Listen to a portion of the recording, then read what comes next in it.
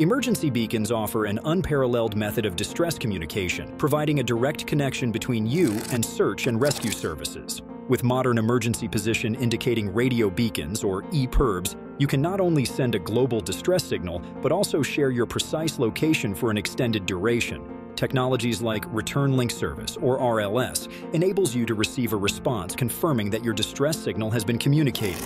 The latest EPIRBs also send an AIS Alert signal to nearby vessels equipped with AIS transceivers, providing them with your precise location. This facilitates a faster response, as local ships can move to your coordinates to assist in your rescue. Together with multiple time-tested and advanced communication standards, a sequence of responses are made, keeping you safe at sea and prepared for your next adventure.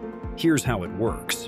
When a catastrophic event occurs, your beacon should be tethered to your body or kept nearby and then activated. Once activated, the beacon establishes a link with a global network of GNSS satellites. These satellites provide precise location tracking, and your location is updated regularly to ensure accuracy for search and rescue teams. For beacons featuring AIS Alert, an additional local AIS signal is transmitted to nearby vessels.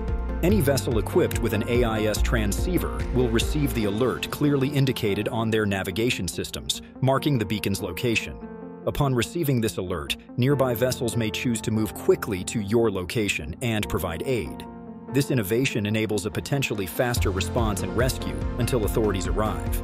AIS technology has a local range, unlike the global reach of 406 MHz. Once your location is confirmed and fixed, the precise coordinates are sent, along with a specifically coded emergency message, via a 406 MHz signal globally. This signal is received through the Cospat-Sarsat satellite network and transmitted to the nearest mission control center.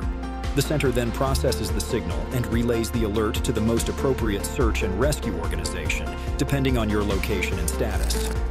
Emergency communications, along with proper emergency equipment, can aid not only in surviving a catastrophic event, but also in safely extracting yourself to a more secure position and ultimately returning home. This makes EPIRBs, PLBs, and similar technologies essential for being prepared before embarking on any journey. To learn more on how to stay safe in all your travels, please visit acrelectronics.com.